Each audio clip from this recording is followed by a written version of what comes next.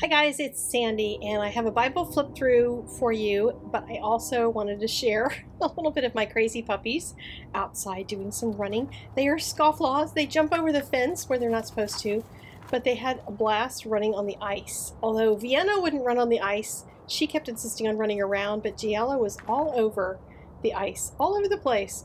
It didn't seem to have much in the cracking around it, except for at a few edges. You could hear a little crackle sound. But for the most part, he just kept running right across the ice like, come on, Vienna, come and play. And she was having none of it.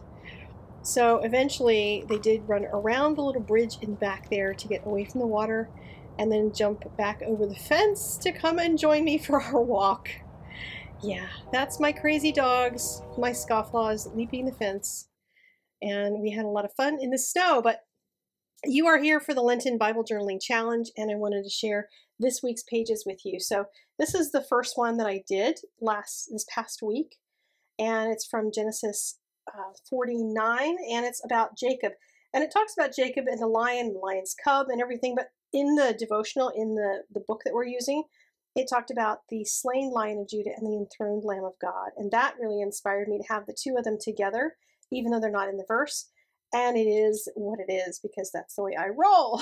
So the Tuesday passage was from Passover. And what I ended up doing was creating the doorway and the people on the inside cooking their food. And the devotion talked about trust, and trust being something that these people had to experience because God tells you to put blood on the door, to eat this food in specific ways that he says to eat the food, and be dressed while you do, and all these crazy regulations. And they just trusted him. He told them to do crazy things, and they trusted him, and they did it, and he saved them. And I need to have that kind of trust in my life. So that is what I got out of that passage. Next up, we had 1 Samuel, and this one I couldn't get any visuals for. That does happen on occasion. Stuff just doesn't come to my mind.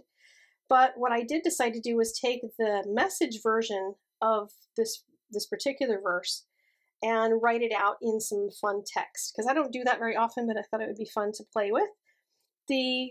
All the verses in there just talk about God righting wrong things and making things correct that were not, and that sort of thing. So he kills, he brings to life, he brings things down to death, and he raises them up. There's just lots of things that God makes right, including me.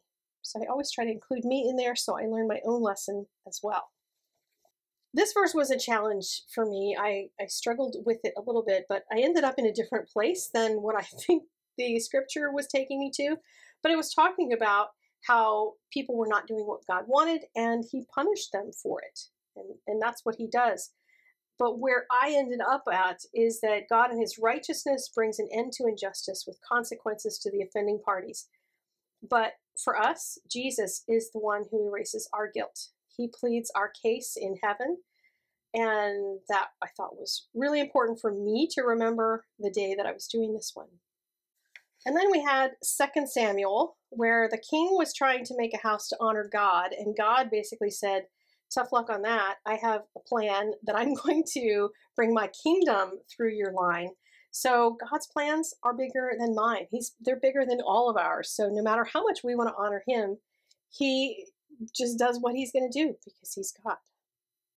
The final one for this week was Psalm 110 and Jesus as priest and king. And I took a silhouette of a Melchizedek type of figure to illustrate this one. Just did a silhouette with the scepter in his hand and used the words priest and king on there. Jesus offered himself as a perfect sacrifice for our sin and continually intercedes for us. Now, if you'd like to join in on the Bible Journaling Challenge for this Lent, please do so over on the Facebook group. There's a link in the description down below. We would love to have you share what you're creating. There's people of all skill levels there, and it's been really a super encouragement to hear what everybody's getting from the same verses each day. Thank you so much for joining me, and I will see you again next week with another flip through of the coming week's verses. God bless you.